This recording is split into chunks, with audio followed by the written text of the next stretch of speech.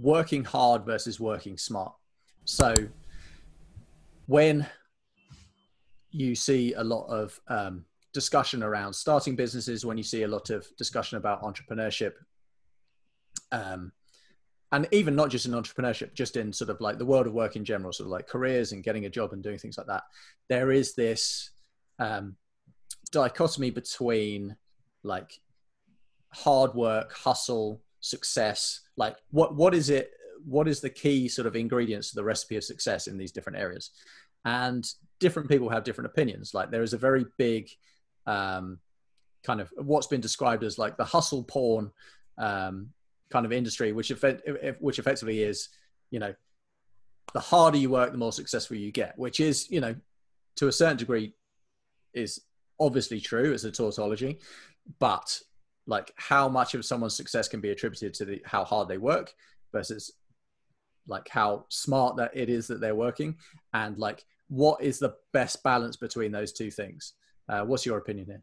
Yeah, so I think work hard is easier than to work smart because and also it could be risky on the sense that I mean, don't take me wrong. I think by definition you will it's so competitive nowadays. We have all these millions of people without jobs that you will need to work your ass off, like 100%. But it's tempting, you know, it's a classic, like being busy doesn't mean you are productive or you are adding value, you know, so, or making, making competitive advantage or whatever. So then, and it's very, sometimes easy to get trapped into that, you know, like replying emails all day, or which maybe it's fine. That's what you need to do. But doing stuff that you will earn nothing or very little, and it takes you a lot of time. So then you are filling your day doing lots of stuff, but you are not making anything out of it. So, and being, you know, working smart is, of course, it sounds good, but it's hard. So I think it's harder. It's counterintuitive, and you need to think and test and iterate, and you will have also less feedback, because when you're doing stuff, you know you're doing, you know, you feel at the end of the day, you go to sleep and you can feel that you did stuff. Whereas if you have been thinking, yeah, maybe you don't need to be thinking the whole day, maybe, but even like a 2-3 hour thinking exercise is a lot. It's very, you know, like resource intense from and it could be stressful as well, but also you don't know if what you are thinking again is adding value, or if you are onto something interesting or not. So then you need to get feedback for that. So the way to get feedback is to talk to people. We talked before about that, like go share your ideas with entrepreneurs, investors, or anyone else. Ideally entrepreneurs or investors, or people in your industry. Mentors could be as well. Could be friends, that's fine, but as long as they are qualified to give an opinion on what you are putting forward. Or just test the market, do the MVP, go test it, and that's when you need to work hard into executing your ideas, your planning. So it will need to be a mix of both. And over time, probably, you know, also the way to scale and make more money usually it will be very, very rare that you will make a lot of money on your own.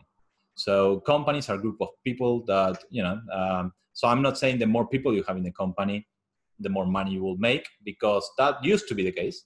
But it's not anymore because of software, for example. Software business can scale and have like millions of customers with not that big. I think WhatsApp has like 50 engineers or 100, something like that.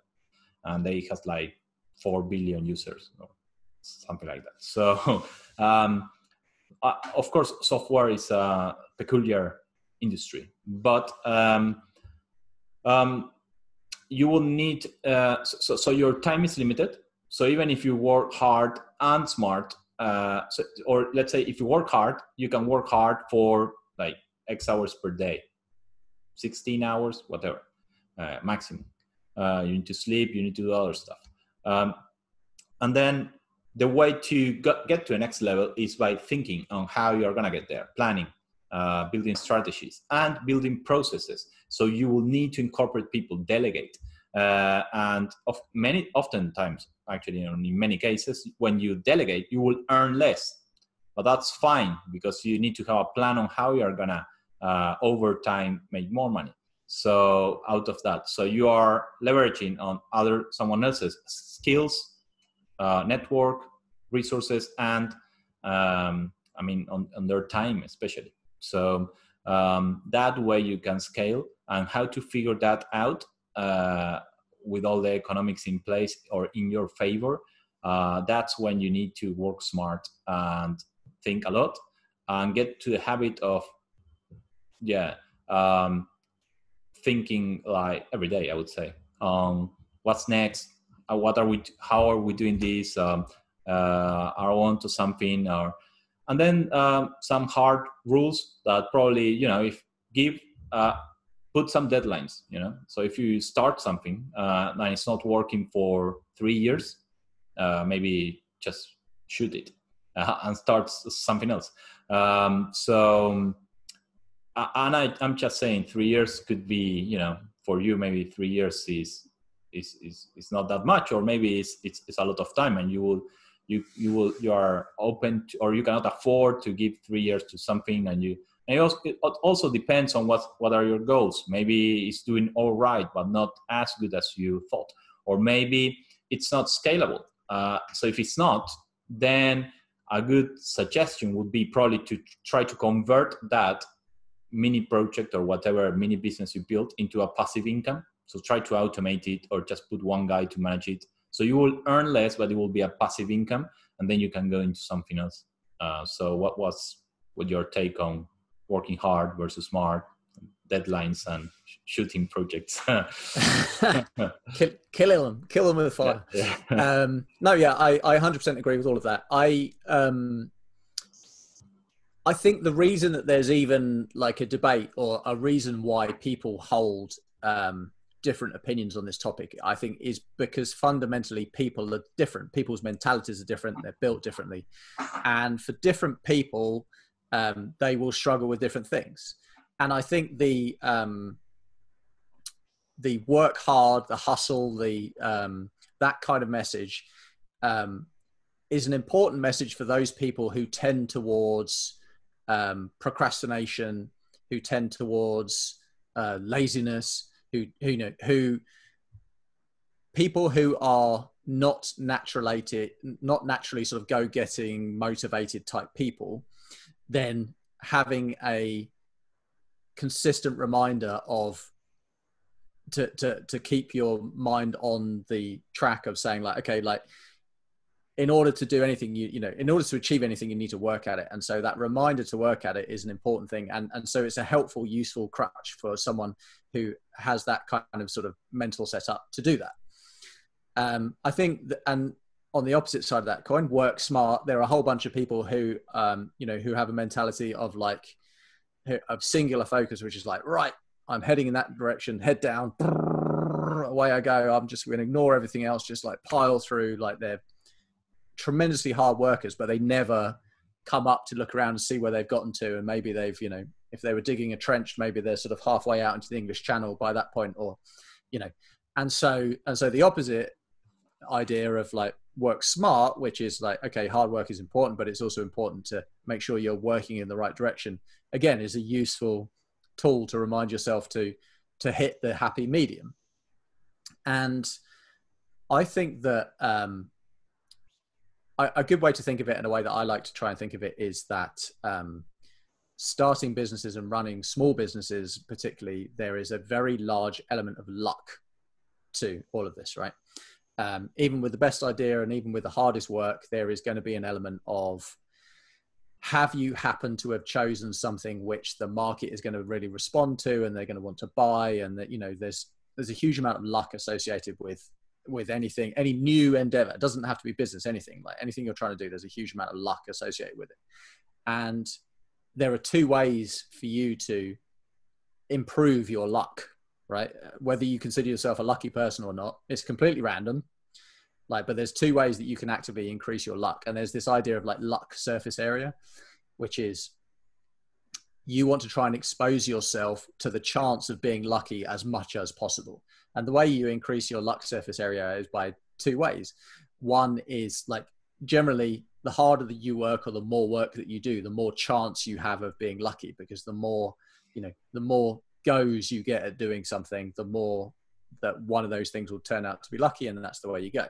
And the other way to be lucky is to be smart about it, is to say, like, don't put all of your efforts into one sort of tiny little channel where, you know, it only gives you one chance of being lucky no matter how hard you work. It's like, put your work into, think about it and say, okay, well, what channels are available to me, and which of those are more likely to be lucky than others, and for what reason?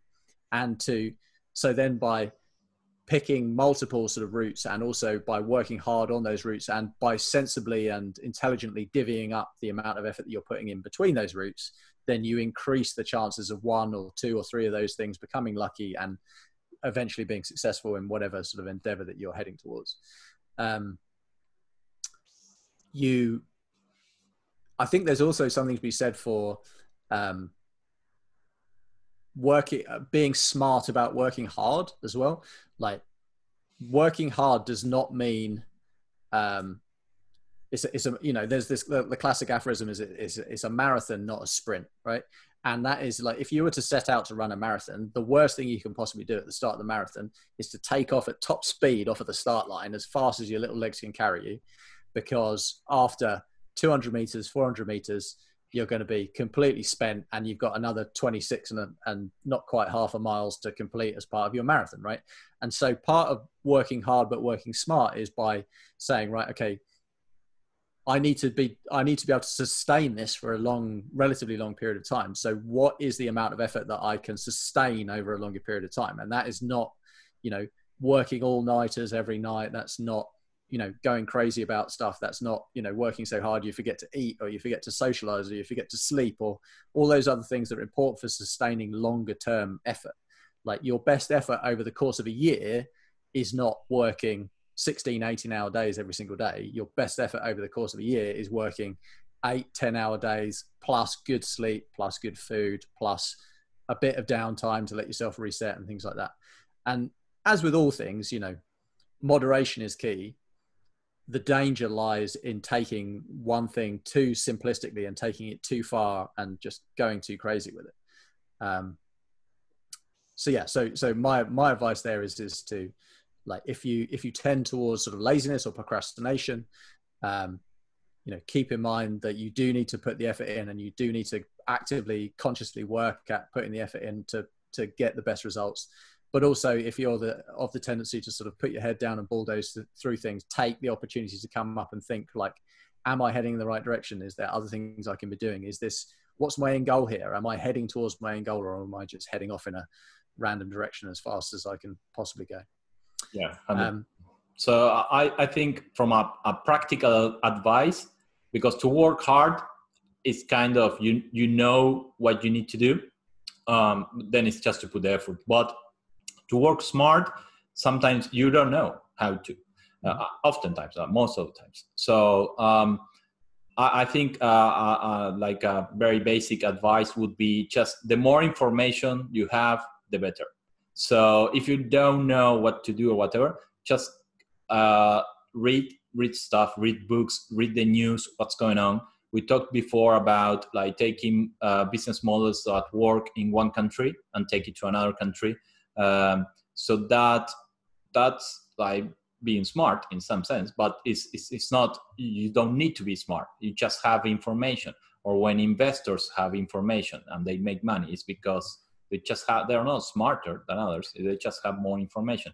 So nowadays if you know what's going on, you will be more likely to know the trends and what investors would like to invest on, or where the market can go. And you can complement that with your thoughts or what you think or your circle or your ecosystem. And even if you know nothing about trends or this or that, just start reading some books or blogs on people that are qualified and that have done it before and learn what they say.